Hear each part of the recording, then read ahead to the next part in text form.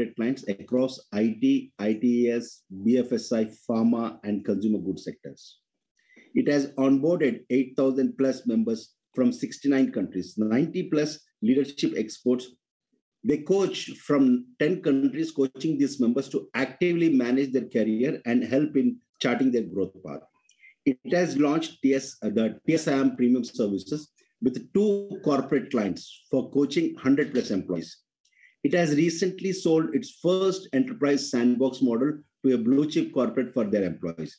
The company's revenue has been contributed from enterprise as well as a B2C business.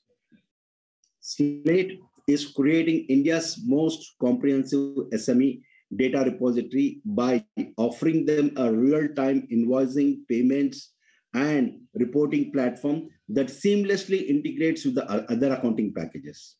Slate presently has 10,000 users, including 1,000 CAs and tax advisors that bundle Slate's platform as a co-branded services to their own customers in order to automate reporting, inventory management, invoicing, and collections, and other financial management functions and tools. Slate has partnered with over 500 resellers and a software distributor to reach out to the end users, thereby ensuring that Slate's client acquisition cost is the lowest in the industry. And coming to our subsidiary, Slate Analytical Private Limited, a wholly owned subsidiary of the company, has raised 52.4 million by way of preferential allotment of pre-series A cumulative compulsorily convertible preferences to new investors. Srini, I think you said Slate, it should be Signal, right? Signal, yeah. Thereby, Xelpmoc shareholding in Signal has changed to 91.95% on a fully diluted basis, and it has now become a majority-owned subsidiary of Xelpmoc. During the quarter, the company has incorporated its wholly owned subsidiary, Xelpmoc Design and Tech Limited UK, for facilitating its international expansion plans. Madhu is leading this international operations. He has extensive experience in working in the communities of finance, technology, and in private equity firms. We expect that our presence in UK will enable Xelp to deliver services to international startups, focusing on mass market, soft sciences, man-machine interfaces, and all promising areas over the long term. We have also started our office in Hyderabad, which will provide further impetus to the company's operations going forward. Now, let me come to the outlook for the remaining fiscal of 2020. We see a promising growth in our portfolio companies, given that they are concentrating on the 2 unaddressed area of the economy. We expect our investments, including in Fortigo, Mihu, Woovly, Signal, to expand their access and reach and enter the new generation of growth. We continue to maintain our cautiously optimistic outlook given the underlying economic volatility. With this, now I request Ravi to open the floor for question and answers. Yes, sir. I may now request participants to raise their hand for the Q&A. In case please note that we'll be given first preference will be given to those who raise their hands on a first come first serve basis, and people who ask on the chat box they will be taken up last. We'll wait for a moment while the question queue assembles.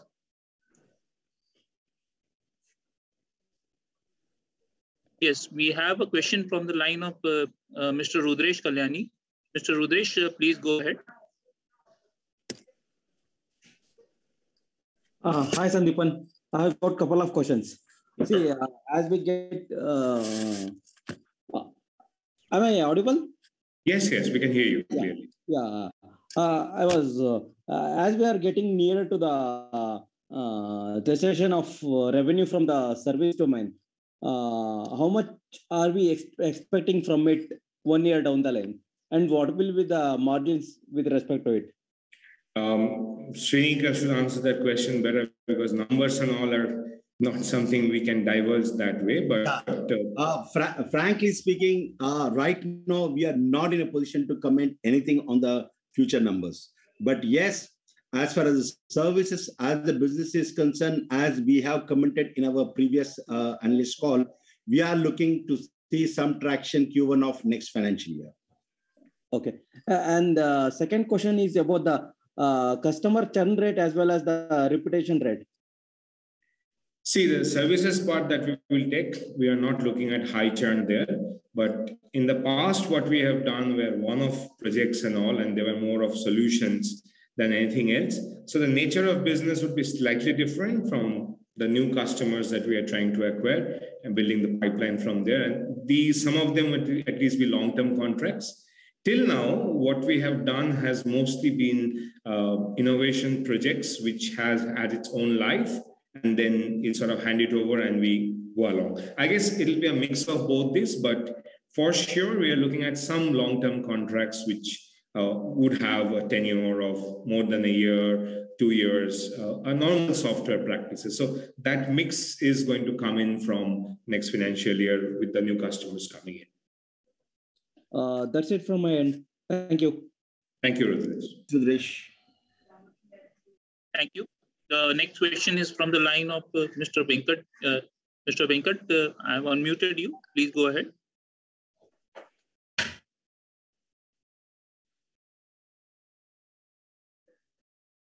Hello? Mr. Venkat?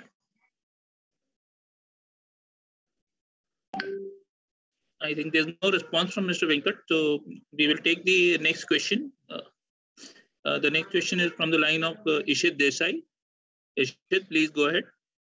Yeah, hi sir. Thank you for the opportunity. Sir, I wanted to understand more about our partnership with the domestic VC ecosystem, right? Because our investments in this early stage startups, as we move forward, we're going to work with more and more this domestic and international VCs.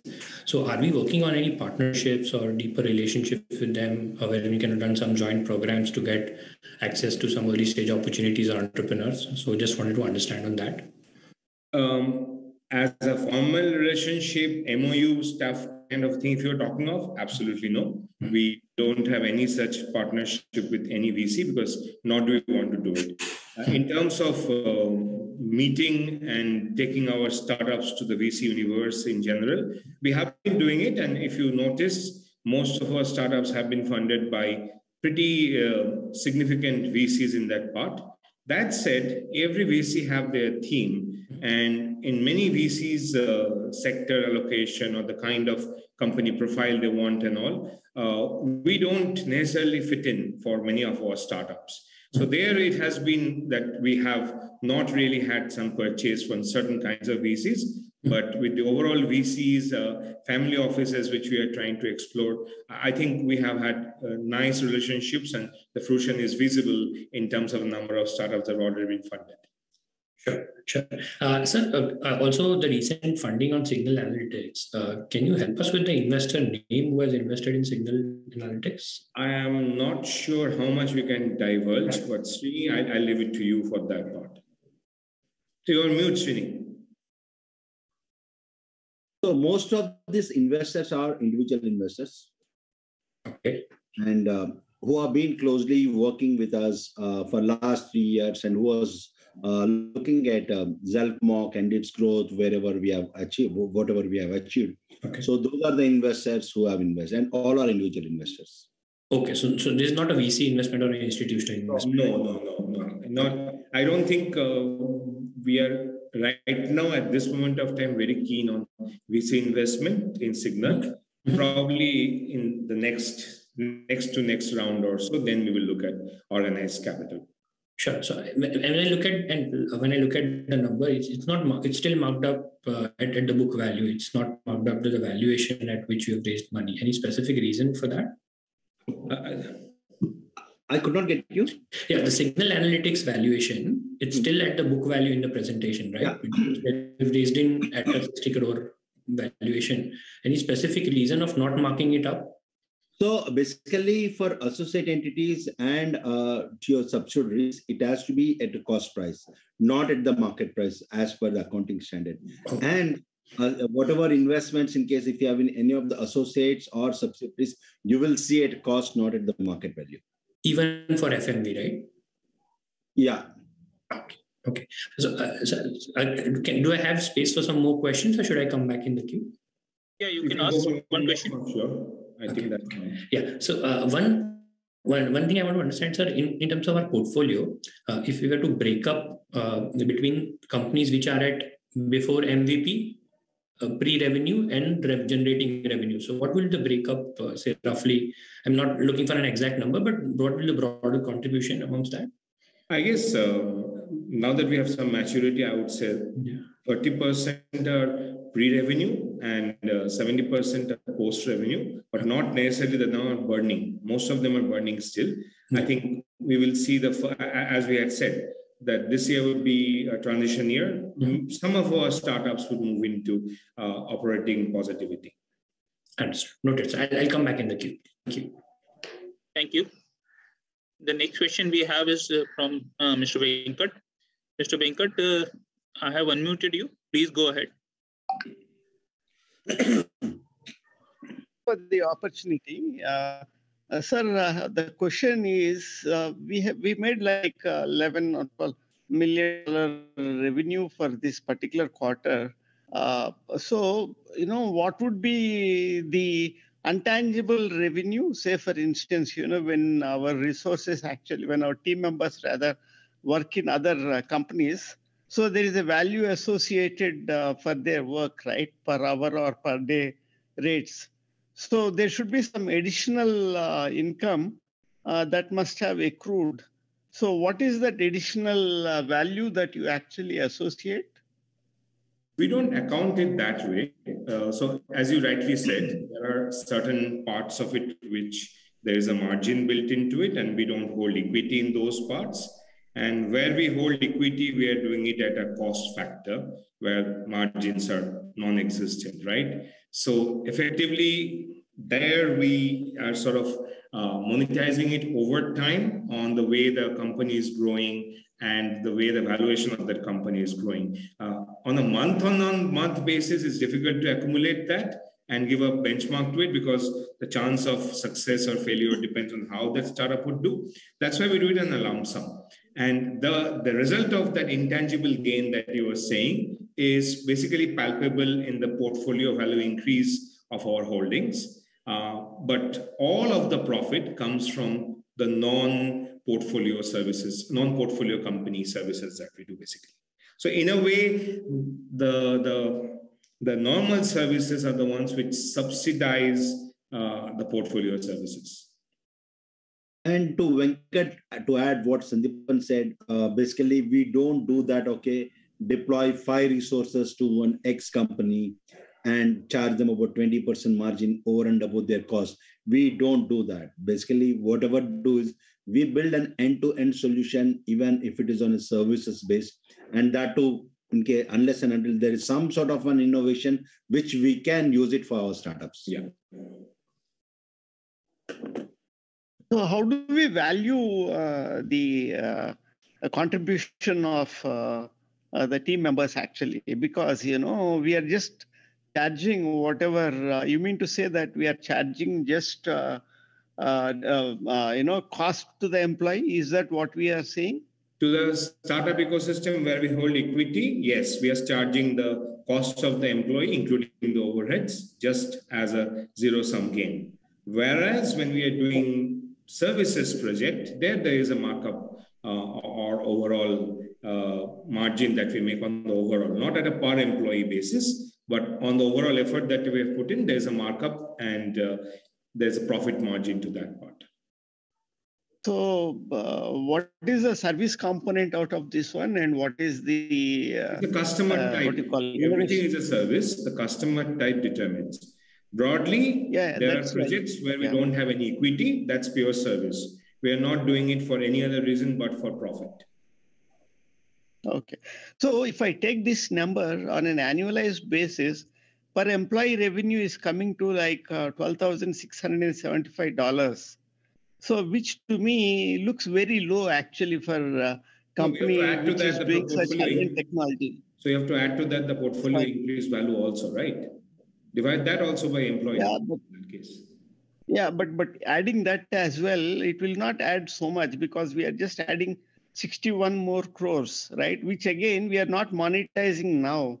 we would monetize it whenever 61 whenever it goes to public or something like that, or whenever somebody buys the equity from us. Yeah, that is the whole point of this company. But the 61 crores divided by 75 heads is quite a significant bump, right? On the $12,000 that you said. So that might add another $10,000 or $20,000. Not much actually. For analytics. See, when I look at the competing companies, which are in similar field, I don't want to name those companies, but they are anywhere between $65,000 to $75,000 per hour, per year. Yep. So, Venkat, frankly, so how do we fill this gap? Yeah. We don't. We are looking at the value creation completely. And wherever we are doing profit, I'm sure we are at par with them. Wherever we are taking the part of creating wealth, there we are playing the long wait game. That's a risk we are taking. Okay. So when are we going to see substantial growth from a That's what I growth point of view? The services part as a disciplined action, we are only fruitioning from first quarter of next financial year. So April onwards, there is a special practice which is only looking at services. And the revenue mix, which is probably, Srini can correct me, let's say about 80 or 70-30 today, 70 poised towards our portfolio company. We hope that goes to a 50-50 or 40-60 kind of a breakup in the short term. Okay, sounds good. Thanks very much. 60-40, 60 coming from the portfolio companies and 40 coming from the services company. And yeah, that's the revenue in terms of money. Effort-wise, probably it's 80-20. Okay. Thanks for the clarity. Thanks. No, it's a very important question. And by the way, Venkat, that is the differentiation of Xelpmoc. We are not trying to only build margins. We are trying to build wealth. And our hope is that if you see, you're looking at an averaged out holding. But if you look at the vintage-based holding and you accumulate a 5 to 6 year rotational part where the real value unlocks, then you will realize that the per capita income is significant even if you amortize it over multiple years. Okay, sir. Thank you very much. Thank you so much. Thank you. The next question is on the line of Mr. Ashok. Mr. Ashok, I have unmuted you. Please go ahead. Yeah, hello, sir. Pleasure to talk to you.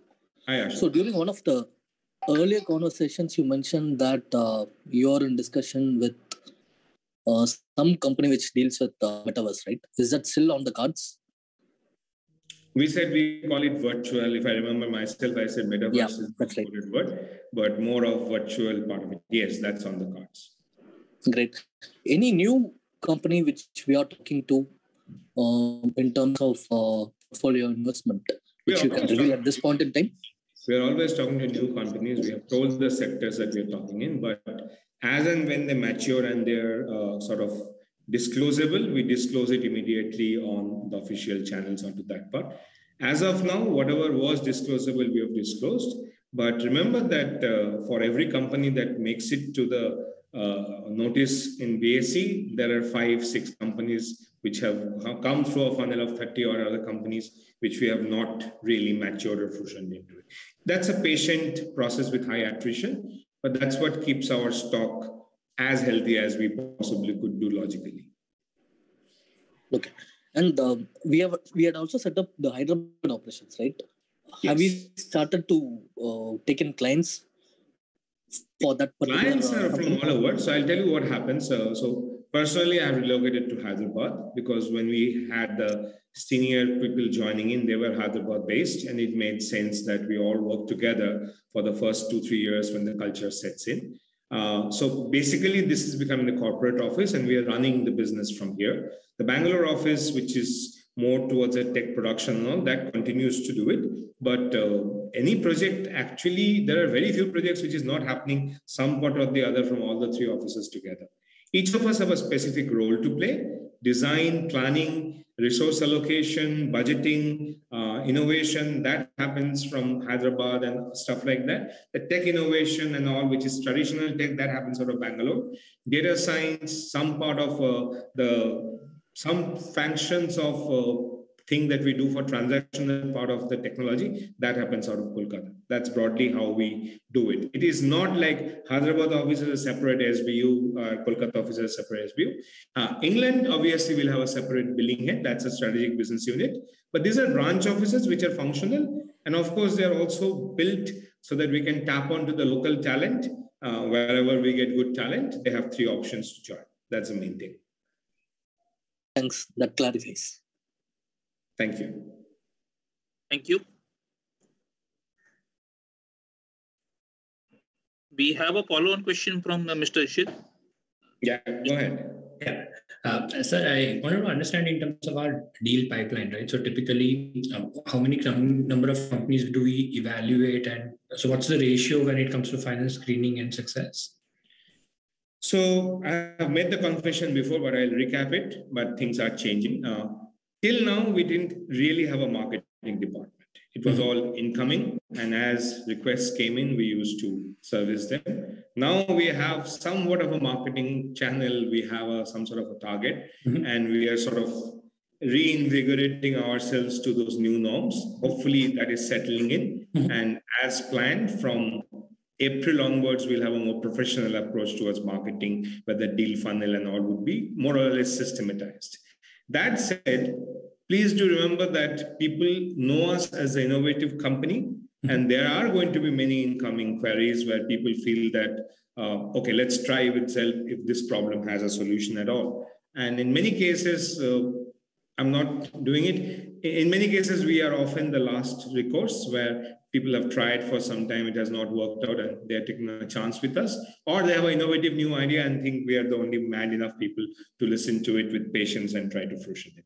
But we are changing that. Some standard projects are also coming in now.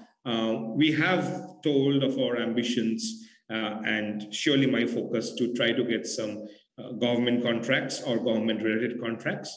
I think now we will get into more of a systematic rhythm where more discipline will be seen on that part. So we hope that we will be able to at least look at 8 to 9 new clients per month, of which we hope that in the first few things we'll be able to convert 1 or 2. Size of the project is different. That's a different ballgame altogether. And slowly we'll mature so that our funneling and all processes there. So given the manpower we have planned, that's the minimal part that we want to track. Remember, these are not set projects. These are all conceptual projects, like Srini was saying. It's an end-to-end delivery part that we are only focused on. At no point of time are we trying to do skill supply or supply of manpower purely with no intent or solution in place. We'll skirt those markets, and that gives us a slightly more need for more focus. That's the part that we are happy with. Coming back to your question, we have had, this is something I can disclose, we have had some success already in the UK and US markets. There are projects which are ongoing, and they have been onboarded in the recent past. And I think we more or less are sticking to our plan. We will see how it goes, but till now, nothing worrisome beyond what we have planned. But of course, we are always greedy. We hope we can strive and push it more and grow at a faster pace. So thank you. I think my question was more around the startups and portfolio companies, at how many you typically evaluate before investing. Okay. Sorry. No worries. Deal pipeline and all, typically we only put it because startups we take with a very different respect level. Now, in startups, I've explained before that we have set themes and set sectors that we do it. Okay. The commonality is they're all data science dependent, and they're targeted to the next 500 millions. Okay. And more or less, we stick to the fortes of health, education, agriculture, and livelihood. If you look at our current portfolio, you will see that education has been the main focus in the last 7-8 months mostly, whereas in medical, we almost have non-existent. So that should tell you the gaps we are going to over-focus and fulfill. Now, we don't have a number that we keep in mind. We keep our wires hot and are constantly meeting with entrepreneurs now. They're the kind of people we get to finally get excited to work with. That is like a 3 to 5% chances. We keep on meeting startups and all, but unlike a financial event, we actually have to see a lot of psychological parts that we can add value to them. We respect each other. We can work with each other. So that is there. That said, even there we are trying to discipline. There are very, very senior people who have joined, who have we have discussed the value of, and we are learning the value of discipline, having a target. I think we would see some numbers per quarter basis coming. Probably from the next quarter, we'll have a better plan. And as and when we have a plan, as and we'll have an action plan, what we are going to do, we are going to tell it to you people and then do it. We're not going to hide it and then try to do it. So, Srini, if you have something to add, I don't know how much more we can. That's perfectly fine. Yeah. Yeah, and sir, in terms of number of investments made, I'm only talking about startup portfolios now. How many write-offs or lower? How many valuations have been lower down? We have a lower round, and how many in terms of percentage of total investments made or numbers, whichever is. Yeah, broadly, percentage was, I can tell you, it's between 25 and 33. That's my thing. The exact numbers Srini can probably tell. You're on mute, Srini. You're on mute. Yeah, basically what we do is we do look at every quarter on a quarter basis the performance of the portfolio companies. In case if they are not going anywhere or if they are in the right direction, we do write off. That's the reason why, in case if you look at our balance sheet, maybe every year you will see one or two portfolio companies which are written off. Or in case if they are not going anywhere, at times if there is an opportunity, we also do an exit. Understood. Sure. And sir, have you looked at trying to expanding bandwidth to sectors like, say, direct to consumer, which again has a very strong data science role to play, wherein data customer feedbacks are of great importance, which are of retail industries. Have you looked at going beyond some of these industries and looking at all the time? As I said, that we don't look at sectors per se. As long as the basic tenets are made that we are serving the next 500 million primarily, and it's affecting one of those health, education, agriculture, livelihood sectors, or in general purpose technology, something which is multilingual or video, audio based, we are always looking out. So we look for the entrepreneur more than the sector focus, to be very frank. And yes, they happen to be in these sectors and all. For example, D2C is a marketing buzzword. Yeah. What he explained about Woovly and all, it's an enabler of D2C. So we already have something on that space. Would we look very eagerly at someone who's trying to do an D2C venture in, let's say, a kind of a input supply to farmers? Absolutely. We'd be excited to work with such a partner, but the entrepreneur has to make sense to us. Sure. And last question from my side, sir. In your existing portfolios, right? Someone who is at very recent stage, but getting very good traction or something we are very excited about, given the initial response. Are there any portfolio companies currently beyond the ones which you have mentioned, of course, which you've already mentioned? Not a portfolio company, but the structure that we have formed for Signal and the response we have got, the kind of entrepreneurs we're getting to interact, some of the things that we are already more or less looking at closing. I think it has been a pretty good experience, much better than we thought. Sure. Thank you, sir. Thank you. Please remember, Signal is at least a cluster of 4 startups under it. So it's an exciting.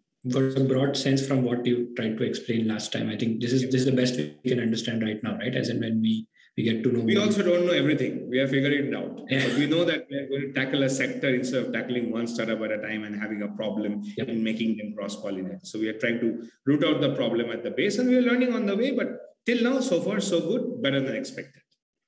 Understood. Perfect, sir. Thank you so much, and good from my side. Thank you. Thank you. Thanks, Ishit. The next question we have is from Dwanil Desai. Dwanil, please go ahead. Hi, Sandeepan.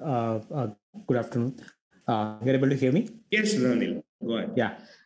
So again, pretty basic question, but so basically wanted to understand how do we decide about exit from our existing investment? Is there certain scale, certain valuation? I mean, what are the kind of things that you look out for scaled up investments? Money that we have put in has multiplied. What are the parameters on which you will decide that we will make an exit. And a follow-up on that, a related question on that is that, let's say, there are investments which, we are in 4th or 5th year, and, they've scaled up, and we make an exit and we come out with a significant amount of cash. What do we do with that? I mean, is there any thought process around what can we do? What should we do with the money that you get from exit? Right. So first, I'll take your first question first. I've always said that we don't believe that less than 7 years of any startup we would look at it. That said, this is the year some of them will turn that magic number, and we will look at it. But we essentially would always do it on a case-to-case basis. We are not matured enough to have a set principle or a set numeric approach to it. We have started thinking on those issues now because the maturity and the vintage of our startups are reaching that 7-year age. But there are always exceptions. We have taken exit. We have written off some of these things. That's on a case-to-case basis based on what we believe is, are we adding more value? Is there something that we think that we would do it? Should we block this sector because, or should we give it a cooling period for some time so that we can re-enter it and we have probably achieved whatever we could in this space? That will be there. Coming to your second question, my first reaction is that we are in the path of growth right now. Any money coming in, I would rather want to deploy it for other growth opportunities than anything else, at least for the next 3-4 years. That said, that's my personal preference. We are a well-governed body with the board coming in, and at any point of time, the board's decision is final. I have no prior inkling to it, nor do I want to have it. And I do believe the board is also not a very set board. They are not people who are wishing to do it by the rules and they don't throw rule books. They look at the entire structure, they look at the environment and make judicious and very mature decisions, which I think will take the company forward. But my innate reflexive intention is to go for growth, at least for the next 3-4 years more. Yeah, so I think probably I will rephrase my question on the second part. So I felt, fairly well understand that we are on a growth path and we would redeploy that capital for growth. So I think that it makes a lot of sense. The question is that whether, we have enough opportunities available. Let's say you get an exit of 20, 25, 30 CR and our typical ticket sizes are less than 1 CR, right? So one way to go is that you don't dilute yourself in the startups which are scaling up well, or you make larger ticket size investments. So I was thinking that... Okay, or we don't take investments, right? That's also the third option. So if you look at, let's take the comparison of the latest instance that you have. Srini, how much is the signal raised right now? 5.24. Sorry, 5.24. So that means we could think of 5 signal-like structures. We have the idea capacity for that. We may not go for the first round of funding for those 5 clusters if we get 25 crores. Okay, got it. There's always that, idea is a more premium factor for us. I don't think money has been a constraint for us, touch wood. From when we have got a good idea, when we believe in something, raising money has not been there. Yes, we have always liquidated ourselves more than that. I surely would focus on seed and pre-seed stage funding and deploy money as much as possible in that stage, than try to do a secondary follow-up on existing investments intuitively. That said, there are some of these building blocks, which are our startups, which have strategic importance for us, for our future plans. We may lend in our equity there if the situation arises, and if we have ample money to make significant debt. Okay. It's all situational. I really don't have a strategy. I'm telling you if then else conditions which all the possibilities exist. Understood. The only reasonable assumption to make is that we will have enough ideas to redeploy that capital, right? We will. That we are sure of. Yeah. So that is the question. To be very frank, we have cut our coat according to a cloth and we've always been frugal. But if you give us a lot of cloth, we can make a lot more coats. Okay, got it. And second, just I don't know how much feasible it is, but some of the startups where the scale up is happening, is it possible to share some operational metrics so that we get sense? I think we do share, and Srini did summarize some of the key ones in the beginning. We do share what whatever is in the public domain and whatever. Even in the reports, investor reports and all, key metrics of key startups are given. Yeah. Okay, sure. I'll go through that then. Thank you. Yeah. In case anyone else wishes to ask a question, you may please raise your hand and we will allow.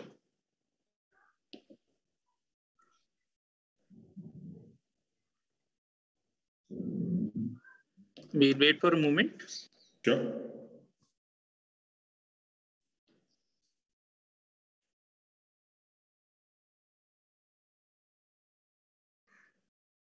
Yashish, do you wish to ask a question?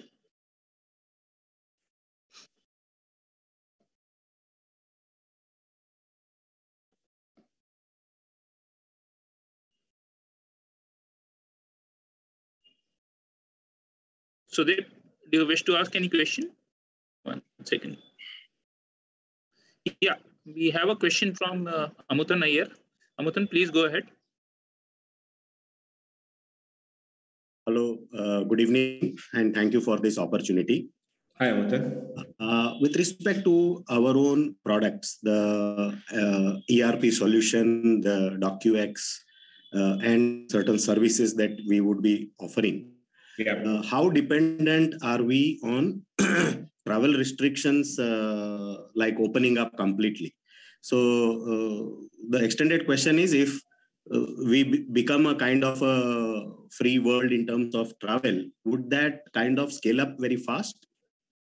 No, I don't think that's a dependency at this stage for our product suite. But it's a good question. Some of the interests and some of the pipelines and some of the existing customers who open overseas, we are taking this as a service project, but we're using some of those product components as of now. The real constraint is that when we go with the product market full-fledged, we want to deploy a sizable dedicated resource. At this point of time, we've decided that it's better spent to have the management bandwidth and those resources focus on the servicing sector improvement and our portfolio companies for the moment. As I said, we next year, third quarter onwards, we'll relook at the product seriously. In between, if a good luck event happens and we get the chance, we'll exploit it. But as a focused intervention and our resource deployment, we don't see it happening before next year, third quarter. And the Hyderabad office, is it getting any extra manpower? Are we recruiting for the design development? We are recruiting people, and we are saying that you need to work with us in person. But you're free to choose any of the 3 locations: Kolkata, Hyderabad, or Bangalore. Certain functions like product design thinking and all, where the key management people, including myself, Srinivas, were involved, those positions are only for Hyderabad. Thank you so much. Thank you. Thank you, Mr. Iyer. Thank you. So I think there's a related question of Satyam coming up in the chat. I'll read out the question first. I'm Satyam Gupta. I'm shareholder of Xel. We have 3 products. You plan to launch new products. We have not even launched those 3 products. We have just built it, and we plan to launch, yes, those 3 products. And there are space in our minds for 2-3 more products. One of them itself could be more of a venture by itself, which is 100% owned by Xelpmoc. There is one more from Hit Chandani. I'm not able to read the full name. It's not coming. Do we have a long-term vision where the revenues from our services business is used to invest in startups? Absolutely. If we make enough revenues, enough profits from that, then yes, we would do that part. Third, attrition rate for Q3. Not very high, but we have had some attrition, and some of the attrition is kind of discipline-led. We have seen that some people are reluctant to come to a work from office scenario back, and we are extremely stringent for our culture that is an absolute non-compromisable thing for us. In fact, the overall count has gone up from Q2 to Q3. Yeah, but attrition can happen, and we could augment with more. We have had some attrition, but more on the fact that we believe in work together than work from home, and that's something that we are not letting any other precedents or any bad precedents or any special favor being done to anyone. Yeah. Okay. There are some basic questions there. So the products are not launched yet. We are only providing services as of now. Okay, yes and no. The products are more like component inventorized now. There are components. When we provide a services business, we often use that component readily, and we prior intimate the customer and we showcase that, hey, we have these components ready. We'll extend these things to do it, but you still have to pay for the overall bill of it. Manish Agarwal asks, do we have geography-wise service revenue breakup? Srini? Yeah, so basically, in case if you are looking at India versus overseas, close to about 60% revenue comes from India and 40% comes from overseas for the previous quarter. Yeah. And sir, when will be profitable as sustainable basis? Profitable and we are unit economics profitable, but if you believe that when are we going to have green numbers only in our part, I think probably sometime next financial year, third quarter onwards, we can hope to have that part. So, Mr. Pawan, in case even if you look at it, like we do hire a lot of senior hires. If you look at breakup between the salary versus ESOP, we believe people who can be with us for a longer duration, who believes in creating wealth, that's why we give an ESOP. So if you look at even Q2 or Q3 or Q4, as we mentioned in the Q1 of this fiscal year, you will see ESOP expenses on higher side for even next fiscal year as well. But yes, as Mr. Sandeepan said, that you can see profitable, even including ESOP in next fiscal year, maybe in Q3 or Q4. Yeah. So, do we have recurring license fee on the product components? No, as of now, no.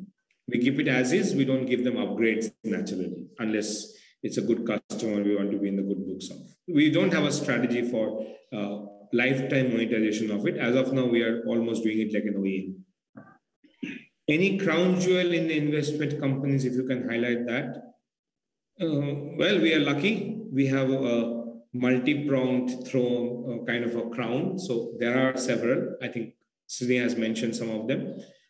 Personally, obviously, we always have highlighted some of the parts from impact point of view.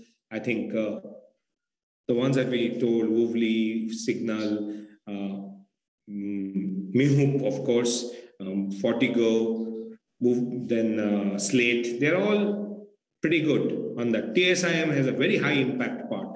So how we define jewels is completely, till now we are pretty happy with our quarter, and it's literally ex-ever correct. So honestly on that part. Any application managed service contract? Not as of now. Not as of now. Typically for now, what we are looking at those things in the services expansion.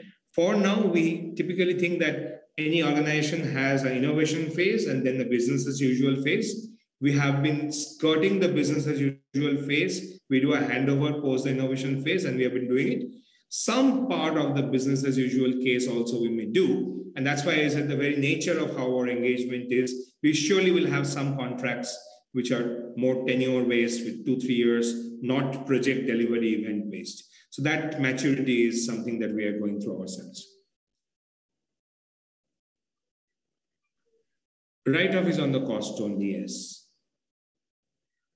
The other parts we have already booked in the losses, right? So that's already factored in anyway.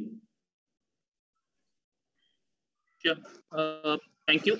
The next question that we have is from the line of Nitin. Nitin, please go ahead. Nitin, you can please unmute yourself. Hello. Hi, Nitin. Hi, sir. Hi. So my question would be, sir, as with Signal, you clearly demonstrated that the company can definitely do hyperscaling. Out of nowhere, you've built a company that is a 60 crore valuation company. So basically, being a long-term investor, I know the management is definitely the best. And the new guys that you recruited, Mr. Kura and Madhu sir. So basically, in the long term, how big, your company can be. I've got a huge expectation, but just want to have some sort of idea, because I know you're definitely a hyperscaler. You've proved it time and again. So. Okay, so first thing, some facts need to be corrected. Mr. Kura and I are working for 16 years together, and he was there from day -180. Mr. Srinivas Kolipara is a new entrant. So Mr. Srinivas Kolipara and Mr. Madhu Kumalil, they are the new parts. And as you said, we are ideologically bound, and that has been the main reason. That's the first part. Now, coming to hyperscaling, I think I have covered it sometime better. The unified metric that we use inside Xelpmoc internally is that how many people are we affecting every day? Which means that something we have developed, how many people are using it every day? And I would dearly love to go to a stage where, we will not stop rather till we have 5 to 7 million daily users of something we have developed on a base of 50, 60 million who are using it, or maybe more. But that is the metric we want to hear onto that part. Sorry, 50 to 60 million. I get confused with crores and lakhs and millions. Sorry, 50 to 60 million daily users. Yes. Yeah. I think does it answer your question? You're on mute.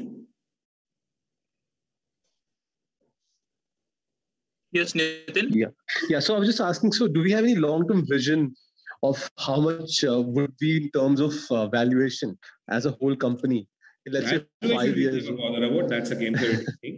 But what I do bother about is profitability and revenue. If I'm looking at 50, 60 million people using it every day, and let's hypothetically say that per transaction I make 50 rupees or 5 rupees because it's a mass market, you can do the maths. Okay. Thank you. Thank you, sir. Thank you so much. Thank you. We have a couple of questions in the chat. Mr. Om Prakash Shah is asking how many quarters ESOPs is pending? Hopefully ESOPs will be perennial, sir. The current scheme is pending for another 6, 7 quarters, I think. But ESOPs will have new schemes coming. That's the best way to get talent who will be there with us for the long term. Do we have any projects? People have been given ESOPs at different stages. For few people, even it's there for 4 years as well. So these ESOPs, which started this year or last year, you will see for next another 4 years. Yeah. Thank you. We have any projects pipeline in design services? Not yet. Not yet. Not only in design, but we do see good scope there. We have not even. We have started forming it, but once we form, after the formation, a few months we'll go till we build the capability, and then we can expect. So a pure design project, which we hope we will get. It may be that the design project is the first part of it, and then we also do the fulfillment of it. I think we can expect a pure design project to come maybe 6, 7 months down the line at the earliest. Thank you. We have the next question from Ishit Desai. Ishit, please go ahead. Sir, one more question. Have we come across any of the exit opportunities from some of the successful companies that any incoming investor looking to buy out our stake, but we have not exercised, thinking that the company has a maybe better potential? I mean, no one has made a hard force on us. They have suggested, and we have politely declined. Yeah, but we have come across opportunities that we can, at our discretion, could have chose to exit, right? Well, at our discretion, not at our whim. Yeah. At the point of funding, we were given a choice. We didn't exercise it. Yes.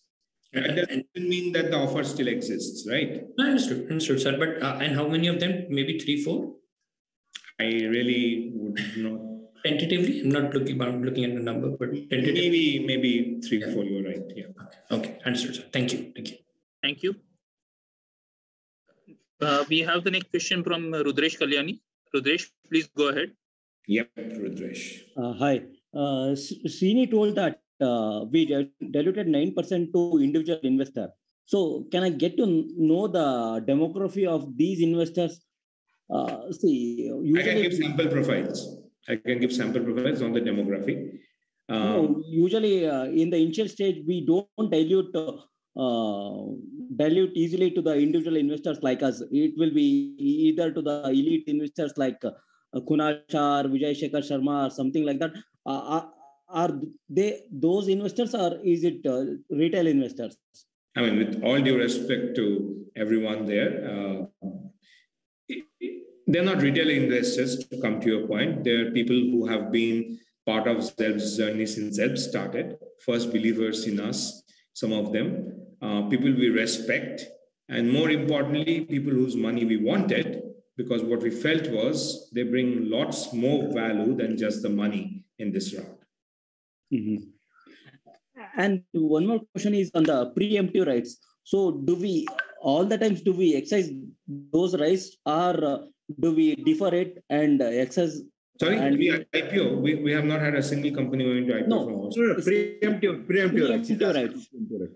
Yeah, yeah. Just to answer the issuers, for example, we did a couple of investments wherever we want to increase. For example, if you look at Slate, when other investors were investing, we also thought that we should also ensure that we don't get diluted. So we have invested. We have done bridge round for Mihoop also, but they are rare and far and forwarding. We like to deploy our cash for that. Maybe situations will change in 2-3 years.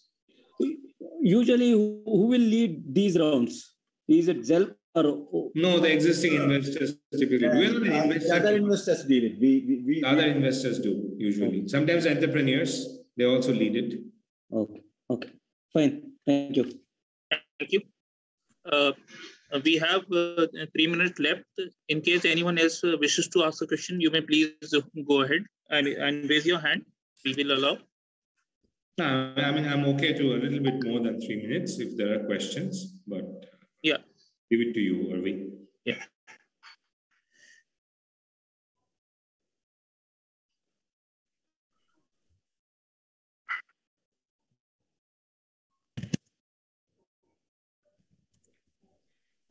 We have a question from Mr. Ravindra Yelappa. Did the funding round complete in Mihoop and Woobly?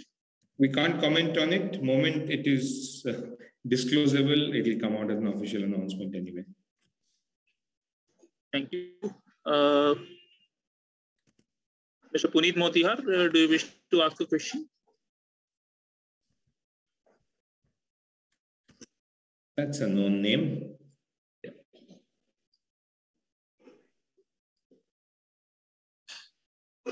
Anyone else who wishes to ask a question? May please raise your hand.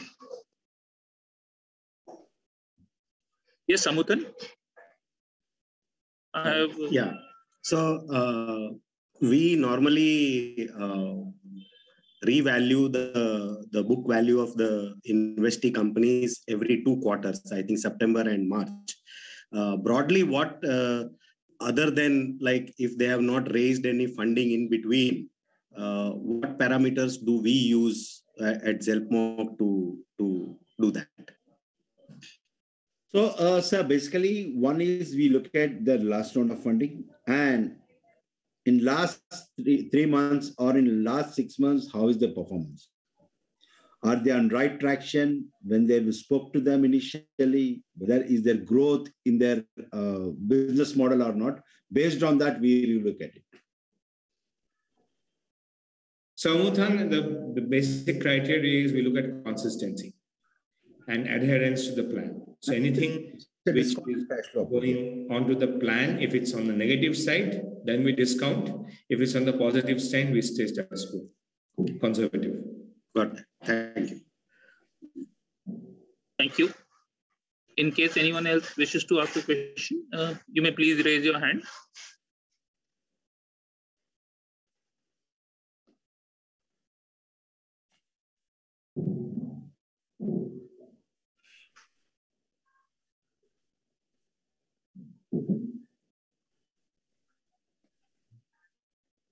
We'll wait for a moment for anyone else to ask a question.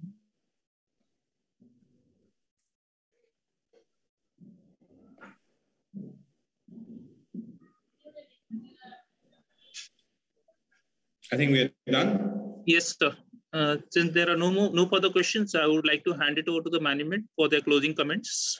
Srini, this time you please give it. Thank you very much for joining us. In case still, if you have any further questions, please don't hesitate to write back to us.